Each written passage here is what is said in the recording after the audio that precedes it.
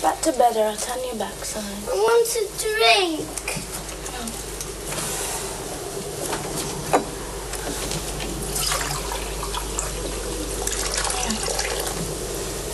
When's my dad coming home? I don't know. Is it very late? Yes, it is. Now get back to bed.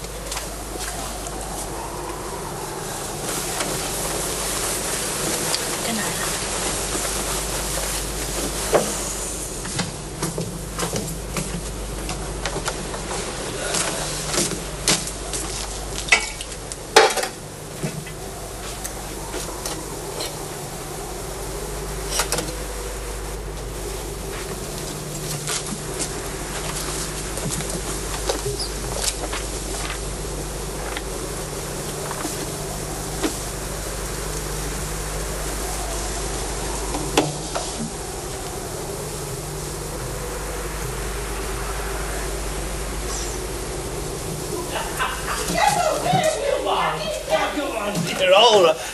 Hello, Lynn.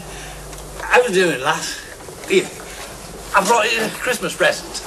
Come on, where are you? Come on here, get in now. Get in now. Let me introduce you. Mrs. Rimsley, Lydia. So you're Lydia.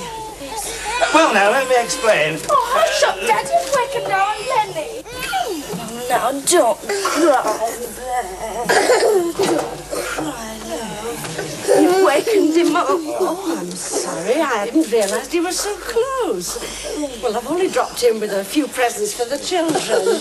Just till the next bus.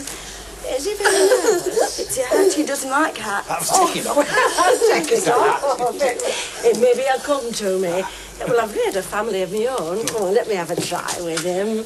Come on, then. There's a good chap. Come on, don't. Hush, Lenny.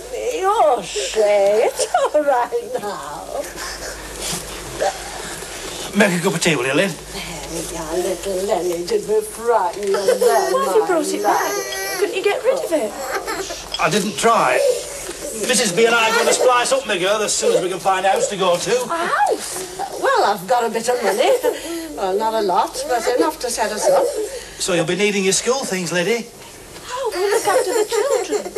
Well, I shall, if you let me. She's right, Lyd. We're going to get wed. So you'll all come and live with me. And I shall look after the little ones. And you can go back to school.